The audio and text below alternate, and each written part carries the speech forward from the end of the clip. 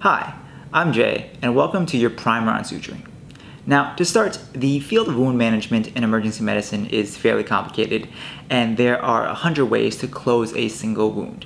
I cannot effectively address all these methods in one online module. Instead, my goal here is to just give you the basic motions so that you can effectively practice suturing at home, and next year in your clinical rotations, when you see a patient with a laceration, you feel comfortable putting in stitches under the supervision of a resident or an attending. Now, as a reminder, we are dealing with very sharp needles here, and in the real world, you'll be dealing with patients with blood transmissible diseases.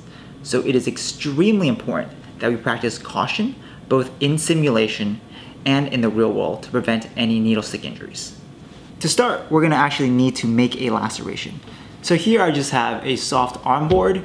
You could use chicken breast, preferably with skin, hog's feet, or any kind of soft object that you can cut and put stitches into. We're gonna take our scalpel, we're going to pull back our guard so the needle is exposed, and just with a little bit of pressure, we're gonna make a straight line, I don't know, maybe half a centimeter deep and about an inch long. Now that your patient has this nice little wound here, our first step is to numb it up or anesthetize it so they're comfortable during the suturing procedure. Again, anesthesia is very important because if your patient is in pain, they will flinch as you put in your stitches. This will be dangerous to both the patient and yourself. So here we have a syringe full of lidocaine or the anesthetic of your choice. Again, we are working with sharp needles, so please be careful. Now to start, a lot of folks may be tempted to try to numb this wound up by going through the skin. Most of your nerve receptors are in the skin itself, so this can actually be pretty painful. What you want to do instead is go open to where the laceration already punctured skin and kind of inject into the wound itself here, okay? Generally, I like to pick a spot right in the middle. I'll advance my needle maybe half a centimeter in. From here, I just want to draw back and make sure that I'm not in a vein. If you are in a vein for some reason, you'll see blood basically flash right inside that syringe. Since we don't see anything here, I'm going to slowly inject and pull back a little bit as I'm injecting, making sure I'm actually not coming out of the flesh completely.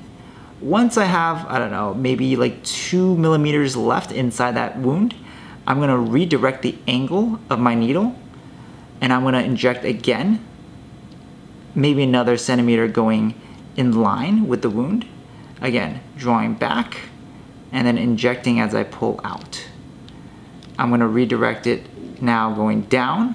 So going in, again, maybe a centimeter, drawing back, make sure I'm not inside a vein, and then injecting gently as I pull out. Now I've numbed up basically the left side of this wound. We're gonna do the same thing for the right side. Again,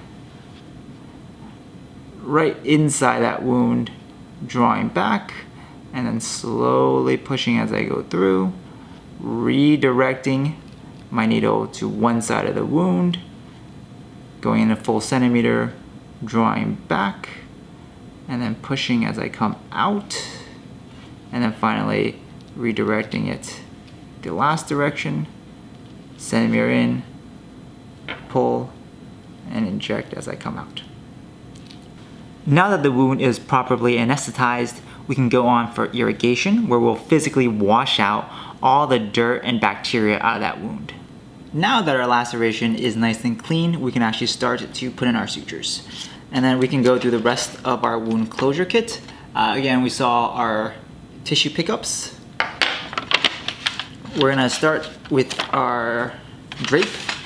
And you can see there's kind of a corner missing here. So as I unfold it, we'll just drape everything except for the wound that we're working with. We're gonna get our needle drivers here, which are gonna pick up our needles. And then finally, our scissors to cut off any extra suture. So this needle is extremely sharp, and I never wanna touch this at all with my bare hands. It is always with the needle driver.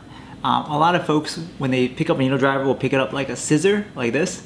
This is not how you want to maneuver this because it's kind of flimsy in this hand. Instead, what you want to do is you want to take your ring finger and place it in here, and that gives your middle and thumb to basically grab on to the edge of this, and this gives you a lot more lateral control. Again, we're not just cutting like a scissor, we are actually manipulating this with the flick of our wrists, okay? With your needle driver in this optimal position, you're gonna pick up the needle kind of towards the tail end, in the last quarter of it, like I have such. You're gonna click, and you're gonna hear that nice snap. That means that this needle driver is locked. I don't have to put any more pressure on it. It's gonna stay in place. And we can kind of pull our suture out. Now we can think about planning where to place our sutures and how many we'll need. Generally, you want them spaced about 1 centimeter apart. Here I think I can probably fit about 3, 1, 2, and 3. The other thing is you want to make sure that when you're putting your sutures, you are perpendicular against the angle of the wound itself. And that as you're coming in with your needle, you are also perpendicular with the tip of the needle against the angle of the skin like this. What a lot of beginners will do is they'll come in a little too sharp, and this does not allow them to properly evert or kind of lift up the inside of the skin that you would with a nice perpendicular angle. Again, pay attention to the motion of my wrist. I'm not just like sliding this needle back and forth. I am rotating my arm all the way back, making contact with the skin, and then I am driving and twisting, just flicking my wrist all the way through to a full supination. Okay, it's this flick of the wrist motion. Now let's get the actual stitches in. I generally like to start with the first stitch in the middle. That kind of guides and anchors my wound together, and then that way the stitches on the edges become a lot easier. So with my tissue forceps, it's gonna grab and kind of lift the inside of the skin up a little bit. That really helps to get my 90-degree angle. I'm gonna go through, flick my wrist, and again, with smaller wounds, you can kind of basically flick and come out the other side like that. Now let go by squeezing, and you'll feel like your needle driver will pop. You're gonna grab the tip end from the other end and just basically pull that wire all the way through. So for larger wounds, you might not make it all in one bite. So what it'll look like is you'll go in, and you'll notice that the needle comes out kind of right here in the middle of the wound. You're gonna advance as much as you can by putting the needle driver kind of flush against the skin. You're going to let go and hear that click. Grab it again from the middle of that wound. You're gonna pull it out, stabilize it with your forceps, grab it again in the rear quarter where you want to manipulate it, and then again in that same plane. Again, we were going here, we're gonna come out here. In that same plane, I'm going to grab the tissue. I'm gonna go perpendicular now against this vertical axis, which looks like this. And I'm gonna drive it out until I hit the skin out here, okay? Again, pushing it all the way flush against the skin, letting go, grabbing it here, and then pulling it all the way out, like that. And you generally want to pull until you have about an inch and a half left on the opposite side. For the instrument tie, anything more and it'll get kind of in your way. Anything less and you might lose the suture altogether through the wound. If it feels like it's too short, like this is, you can just grab with a needle driver and pull it to the appropriate length. Okay? Now we'll deal with the instrument tie. So, basically the goal is to make loops around your needle driver and then use that loop to go across that short end, all right? So to start, I put my needle driver kind of parallel to the angle of this wound, which is gonna be here. Our long side is gonna be on our left and our short side is gonna be on our right. So I'm gonna make a loop with the short side. So what I'm gonna do is I'm gonna go over the needle driver and come back under. This is one loop. For the first tie, we're actually gonna do 2 loops. This is called a surgeon's tie. Basically, that second loop gives it a lot more friction, which is what we're gonna need for that first tie, since there generally tends to be pretty slippery, okay? I'm gonna open my needle driver and grab basically the top quarter of this suture here, and I'm gonna slowly loosen with my left hand and pull with my right hand so that that tip goes through both of those loops that we created, okay? And now you've noticed that my hands have kind of crisscross positions, where my needle driver hand used to be on the right, now it's on the left side of the laceration, and my long end is now on the right because it started here. So when we cross positions, and we're gonna tie and pull just enough to bring that laceration together, okay? And you can feel some tension right on that wound, okay? Now we're gonna let go here, and you can see that that tension is still here because of that double tie. Now we're gonna do the same thing, reverse sides, but only with one loop. So again, needle driver in the same angle. I'm gonna loop around once over and under from the right. I'm gonna grab here with the left, and I'm gonna pull through. One loop. So again, now the short end is back to the right side, the long end is back to the left. We're gonna do this about 2 more times for a total of 4 loops. So again, grab with the right, pull through, like that. Loop over from the right side, grab from the left, and then make it finish right on the right. Okay? Again, loop over and under, grab, and pull. Over and under, grab, and pull. Okay? Now that we have the sufficient amount of loops in, I generally like to take this, this bundle of knots and move it to either side of the wound, not the healing part in the middle. Basically, this part can be fairly irritating, and you want to put it on intact skin. So what we can do is just grab either end of this and just shift it, because again, it's a loop underneath, so you can just shift it again on the right. So now it's laying on this right side of intact skin, or we can move it to the left, like such, okay?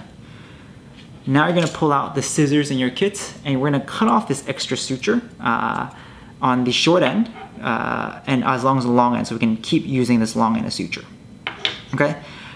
If this was just, let's say, a non-absorbable stitch where we plan on pulling this out in about a week or so, you can just leave about 1 centimeter of space underneath and just cut. Now we have the first one done. We're gonna do the same technique down here and up here as well, okay? This time, let's assume this is more superficial. So we can go in and come out in the same scoop. I'm gonna let go, grab right here at the edge, pull my needle through, and again, pull it all the way out till I have about 1 inch or so of suture left here. We're going to make 1 loop, 2 loops, grab at the edge, cross the position of my hands, go through both loops, tie, tie, tie, tie, tie until it's cinched down. And again, you can see with those double loops, even though I'm letting go, you can still see the tension there is right there. I'm gonna loop back around, grab, pull to the other side, loop around the middle, grab, pull to the other side, loop around, grab, pull to the other side. Okay? And now I'm going to pull it and get it off center, so it's on one side of intact skin. And this time we'll assume that these are absorbable sutures, so that I don't need to take them out later. Generally I want to cut them a lot closer, that way there's not as much kind of a tail that's bothering the patient. What you can do is take your scissors, don't close them all the way, just give a little bit of a gap left, okay? And you're going to find the stitch.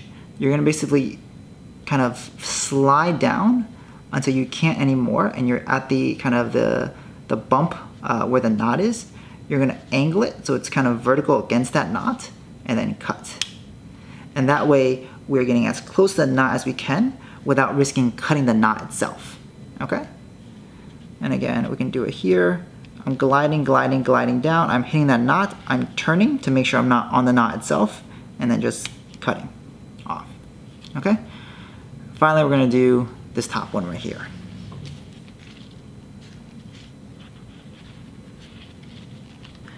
Now that we have our beautiful sutures in place, I just want to show you how we remove them, let's say a week later after things are healed. So they are properly made kits called suture removal kits, and it's a specially designed scissor with a little hook at the end. First, I want to show you why we don't use our regular scissors that we get from our suture kits. If I were to take the scissor and I want to cut off any portion of this loop, basically, if I went to the middle, I would basically stab through the wound that we spent so much time trying to heal, cut it, and pull it out. It works, but you've basically injured the wound here, okay? So instead, these scissors, that you can see on the camera, let's do a little zoom, have a nice little divot where that suture would go to not injure any of the surrounding tissue. So again, I will make sure my suture's to the side. I'm gonna hook this right underneath. And again, I'm not stabbing into the wound. I'm just getting it right underneath that string. And I'm gonna cut. And I'm gonna pull that entire loop out. Just like that, okay? Again, I'm not jabbing it. I'm not stabbing into the wound. I'm coming almost parallel to the skin. Just enough so I can get to maneuver the edge of that loop right underneath the suture, okay? And then cut and pull out. Lastly, I just want to show you two other techniques for wound closure that we commonly use in the emergency department. The first one is going to be our stapler, which generally comes in a sterile packaging like this. The stapler is a lot faster, although it's not as pretty of cosmetic healing as the sutures. What you'll see is you will see that there is kind of an arrow, and this points to where the midline of that staple is going to be. I want to make sure I'm perpendicular with the angle of the wound and perpendicular against the angle of the skin. Again, I'm coming down like this, not coming in sideways like that. With my kind of opposite hand, I'm going to use a tissue forceps and just pinch the skin together the best I can, and then push down and hear a click. That's your staple. Again, another centimeter apart. I'm going to keep my tissue nice and closed, aim midline, perpendicular, push, and squeeze. And here's a close-up to show that the stapler also comes in at a 90-degree angle towards the skin and basically pinches in like that, just like your sutures would. Finally, for very, very superficial wounds, you can also use Dermabond, which is basically medical super glue inside of a can like this. This stuff is very, very sticky, so before I start, I always like to line my wound up with gauze just to make sure I'm not placing this anywhere else to get stuck. And even though it's a simulation, I still want to wear full gloves because if this gets on your hands, it's very tricky to get off. There's a different manufacturing brands. Some come with these like wingtips that help you squeeze. This one is just a blank cartridge. Basically, you have to, let's see if we can get the sound right, squeeze and hear that nice crack. And now you have a chemical reaction. You let that mix in there. And then just like a pen, you go over the wound. And again, I like to make sure I'm pinching with my hands. And you'll see Dermabond come out basically as a light gel. And you just want to paint over that wound to make sure it's covered. And keep a little bit of tension on it while it's drying, but be sure don't touch it directly. And just wait about a minute or so for that Dermabond to dry up and keep that wound in place. For more reading, I highly recommend lacerationrepair.com. This is a website with all kinds of in-depth tutorials and videos on all kinds of advanced suture techniques, which you should definitely check out.